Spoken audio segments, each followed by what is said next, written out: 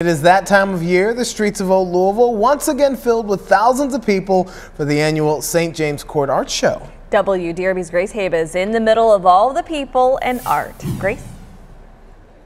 Valerie Gilbert, it's been 2 years since people were able to walk the streets here in Old Louisville for the St. James Court Art Show. And today, as the event kicked off, it was clear that the people and the artists are just happy to be back.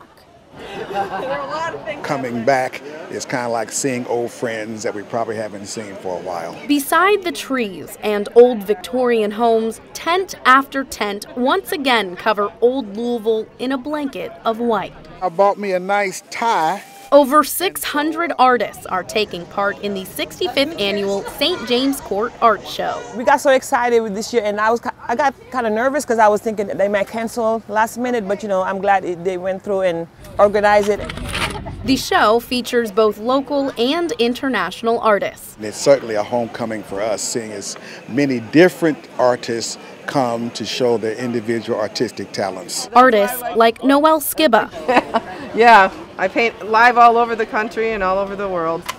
And Aisha Nadal. I wanted to do something that will touch back my community back home in Senegal. Nadal has lived in Louisville for 18 years. This is a tradition that we all grew up knowing how to do. Selling handmade sweetgrass baskets that she and other women make in the African village where she grew up. And the proceeds go back to help them. I can layer it or do more minimal. On the same street. I just find it so more freeing, It's like I never grew up. Is where you'll find Skiba, the Florida native who travels the world doing finger painting, making stops each year in Louisville for the art show and the Kentucky Derby. My mom said I started finger painting when I was 2, so I'm a 5th generation artist, so I've never stopped. I'm glad to be here today painting. Capturing the smiles. Kind of capturing the energy. Capturing the joy. The energy from all the people. We love the people. Capturing an event that is more than just art in Louisville.